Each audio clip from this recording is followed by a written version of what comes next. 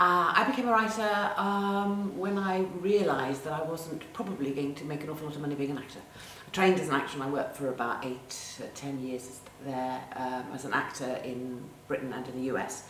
And when I was understudying at the National Theatre, we had a week off and I did a writing course at the City Lit, and the person on it said, "Have you ever thought about doing this?"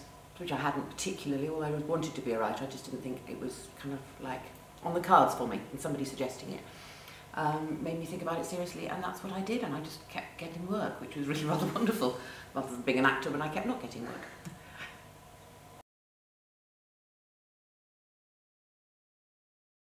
The thing that first interested me about the story of the Freedom Riders was, well, it was several things.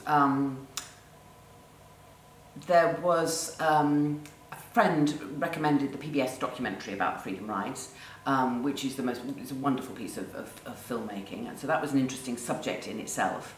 And then there were the riots in Tottenham, and there was the woman who spoke and said on television and to the rioters, if you want to write about something that means something to you, not for a pair of trainers. I'm paraphrasing her, but words along those lines.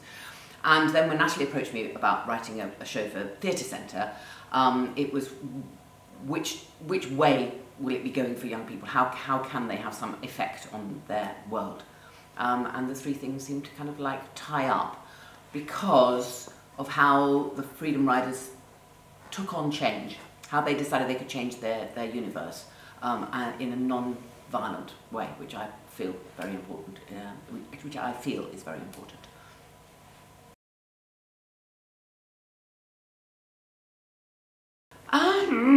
It's always tricky to balance out how you're going to do fact and fiction when you're doing a piece about real events. So I think you have to do based on real events, because I used words that Freedom Riders had actually said, but I put them in the mouths of fictitious Freedom Riders because I didn't want to actually represent somebody who I hadn't interviewed, is alive somewhere now, probably a grandparent, and say, you know, so-and-so with this name, who's still alive today, said this, because I don't know.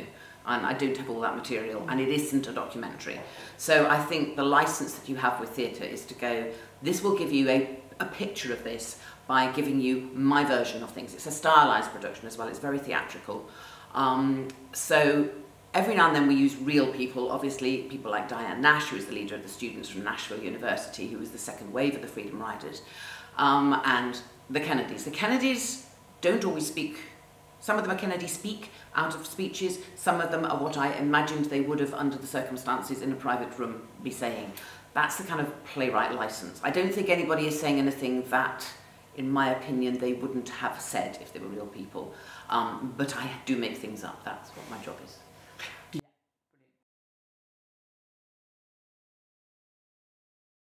Well, there's a Dorothy Parker quote, I think, that I always say to students of mine or students of writing of any sort, playwriting or otherwise, is that plays are not written, they're rewritten.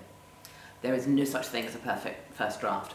But each draft that you write, you go, this is it, this is the one, because you don't put in a, you know, not very good one, because there wouldn't be any point. So you put in the best that you can do at that point. And through the process of collaboration with, in my case, it's usually the director at the first point, sometimes a dramaturg, but in this case it was Natalie Wilson, the director. You work out what it is that you need to do on the next draft to move the story forward in a way that is going to turn into a piece of theatre that will work for the audience that you're presenting it to. Mm. Yeah. And then you do lots of drafts. I think on the front of mine at the moment it says 12. It does say 12.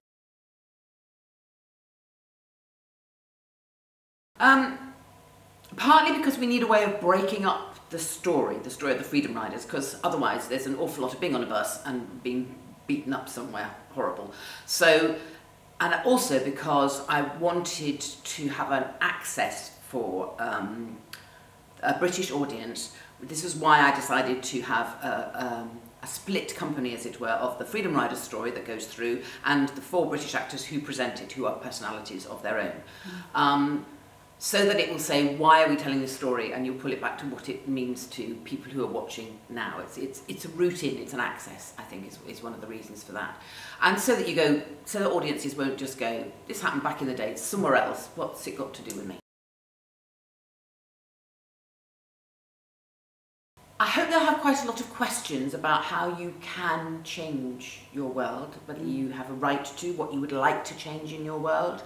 And hopefully, which is one of the reasons why I chose this story, one of the things I would like young people to take away is that because they've seen the Freedom Riders and how they really managed to be part of a huge change in America and in the whole civil rights movement in America, was by non-violent protest.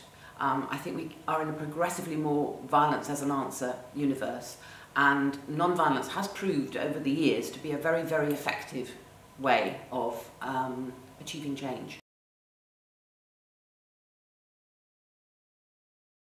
Well, as a writer, I actually am terribly disciplined because I don't think you can do it otherwise, because there's always a million other ways to structure your time.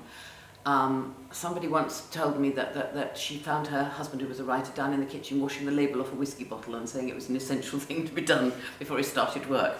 So you can always find something that needs doing more than writing. I work out a plan of how many scenes need to be done or how much research needs to be done for the period of time that I've got. Then I divide it up into achievable chunks, because if you start off trying to write a play on Monday, you kind of go, you're frozen by about 10:30 and you can't do it because it's too big. If you go, I'll write the first 3 scenes this morning, then that's an achievable goal, and I think that works with all kinds of writing and work generally. And so when I've done my 3 scenes, I'm allowed out to play. So that's how I do it. Sometimes if I want to roll, I will carry on and I'll work for the rest of the day, and that's terrific. And some days it will really, really hurt to get those 3 scenes done.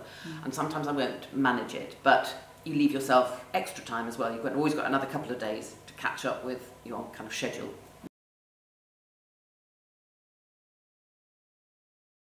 I think my advice to any student who's got a piece of writing and it's but I don't think people get blocked so much as they set themselves too big a goal. I think it's the breaking it down into small chunks, achievable bits. Work out a plan. I mean, like people tell you to do for revision and stuff like that. And this can be a huge time waster, and you can, a displacement activity that you can spend days doing. So you're only allowed a certain amount of time to do it.